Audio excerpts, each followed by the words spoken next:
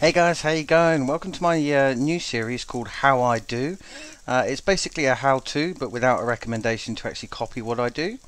Um, so this is how I make baby duck food. In here we've got some frozen peas collected from the garden last year, and we've got some eggs from my chickens. And all I'm going to do is cook this up and smush it up a little bit, and then we have scrambled eggs and peas as baby duck food. Okay guys, so we've got our duck food. Time to test it out. See if these guys like it. Whoa! Yum yum yum yum yum yum yum yum yum yum yum. Yep, they like it. Well guys, I hope you've enjoyed this short form video, and if you would like to see more, then hit the like button below. And next week I should be covering how to sharpen a chainsaw blade. Well, how I sharpen a chainsaw blade.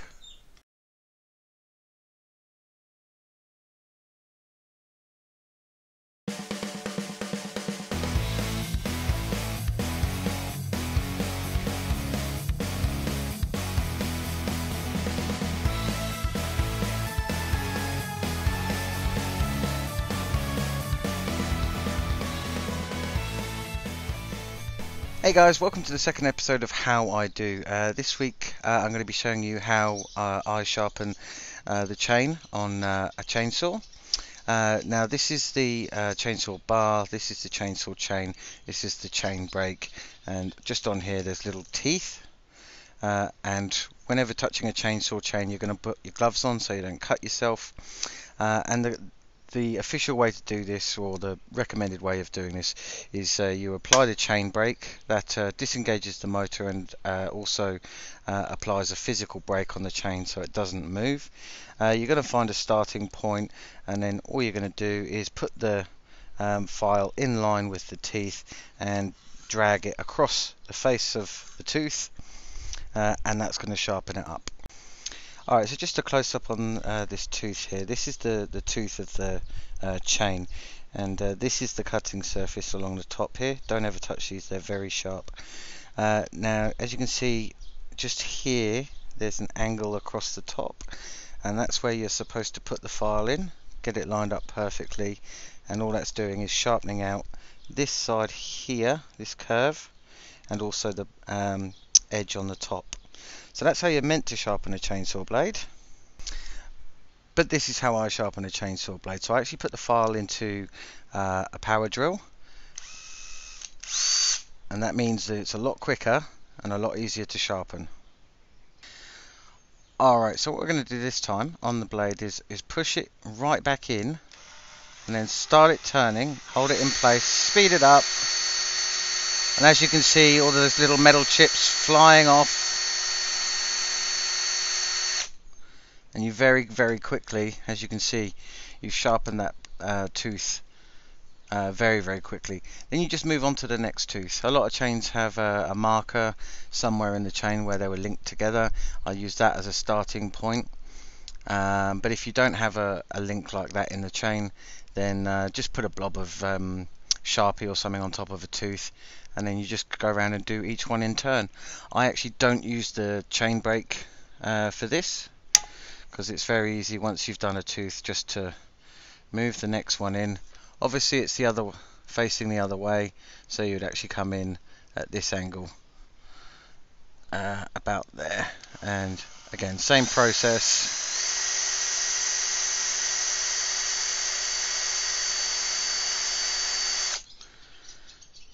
And it's sharp.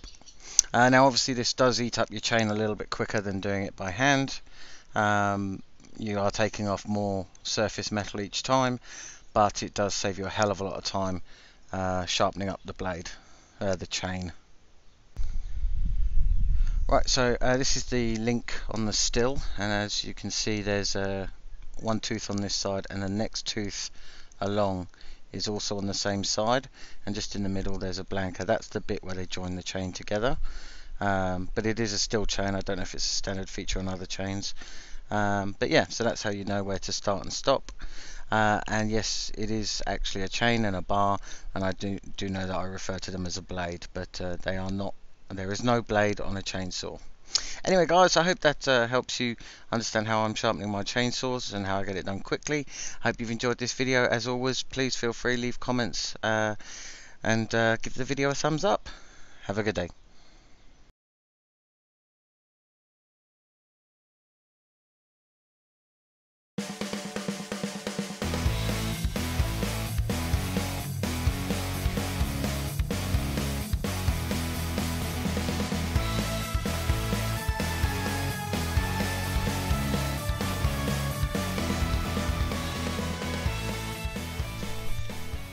Hey guys, and welcome to another episode of How I Do. Today's episode we're looking at animal bedding, so that's bedding for small animals.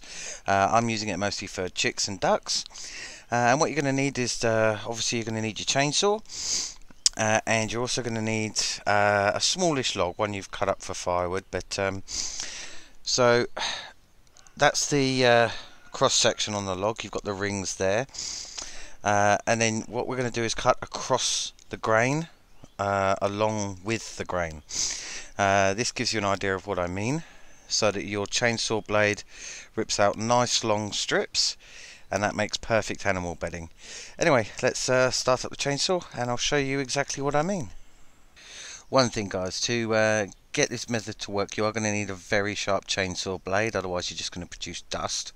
If you need to know how to sharpen a chainsaw blade, then last week's video does cover the sharpening of the chain on the chainsaw bar.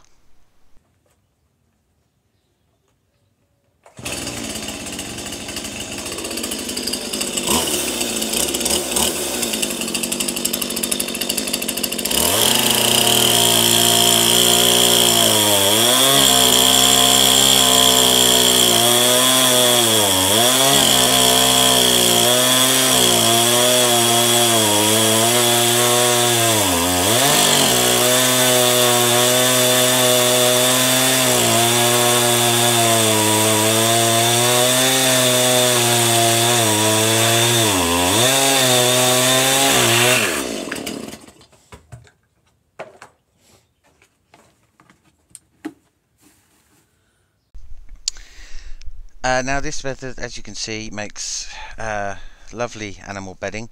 If you let this stuff dry out as well, it also makes really good fire lighter for log fires. And of course it chops your firewood, so you don't have to do it with an axe later on.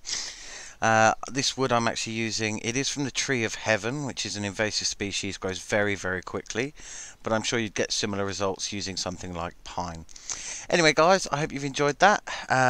We'll of course be covering another subject next week, possibly jam making, so please like and subscribe. I'm almost at 100 subscribers, so if you can add another 2 subscribers, I'll hit that magic 100 figure.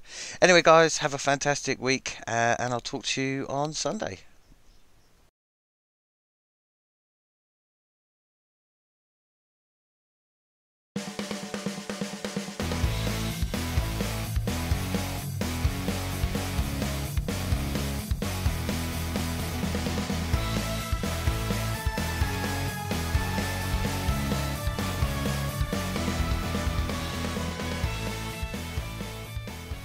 Hey guys, welcome to another episode of How I Do. As you can see, this week we are going to be making some fruit jam. In here I've got some strawberries and some raspberries. What we're going to do is clean these up a little bit, take out all the green bits and just get them ready for the jam making. I'm using roughly this many amounts of fruit. And to go with roughly this many amount of fruit, in here I've got exactly that much water. Okay, so that's boiling away, and I'm going to go and prepare the fruit. Alright, now we've got all of the strawberries and raspberries, this many, nice and clean-ish. What we're going to do is very carefully just cut them up into quarters, so that while we boil them away, you can get all of the nice juices out of them. But just take each one in turn, cut it very neatly into 4, and once all that's done, what we're going to do is add it to the water that should be about to be boiling. So we're going to take our quartered strawberries and just add them into the big pan. Now, of course, cover your pan and let that heat up until it's just about boiling and reducing a little bit. Now, of course, if like me you're using an old Soviet era stove, what you want to do is put it on number 4, and that should be about the right temperature for your strawberry jam. Okay guys, so we've got our hot water with strawberries and raspberries in, and now the next crucial step is we're going to add the sugar. What you need to do is figure out the relative amount of sugar that each fruit has. Obviously then you can figure out exactly how much sugar you're going to need to add, and there is a perfect ratio, but I'm really lucky because they actually sell sugar pre-packed in packets that are exactly the right size. It's called a bag, so you get your bag of sugar and pour it in, and that's the exact right amount. You will find those in shops. Just go to the sugar aisle and just look for a bag of sugar. Okay, so we've added the sugar. Now we're going to go away and leave it for an amount of time, and when we come back we can start testing to see if we've got some jam. Okay, so now the jam's been cooking for a certain amount of time, and we're just going to test it. So what you do is you get a bit of jam, put it on a cold plate and put it in the fridge, and as you push it, you see how it wrinkles up, just like jam does. So this is almost ready. Still a tiny bit runny, but give it another minute or so and the jam will be done. Well guys, the jam's almost ready, and I'm going to put it in the fridge, but first of all you've got to sterilise your mason jar or whatever jar it is you've got. Put that in the oven for a few minutes and get it nice and sterile. Of course I'm just going to use an old coffee tin. Alright, so this is what the jam looks like. As you can see, that high bubbling in the middle, that's because the temperature's gone up above boiling there, so the water is coming off very, very quickly. This stuff is hot enough to take off your skin, so please wear face protection, eye protection, put your gloves on, and don't just use your bare hands to pick up the pot and pour it into your jar. Well, there you go guys, one nice beautiful jar of strawberry and raspberry jam. Now don't forget, this is hot as all hell. So I'm going to go and put it in the fridge now, just using a cloth, and yeah, there we go. That's just again recap the recipe. In here we have fruit, sugar and water. That's it, heat it up and you've got jam. Well then guys, that's how I do it. Hope you've had a great week, and I'll talk to you on Sunday.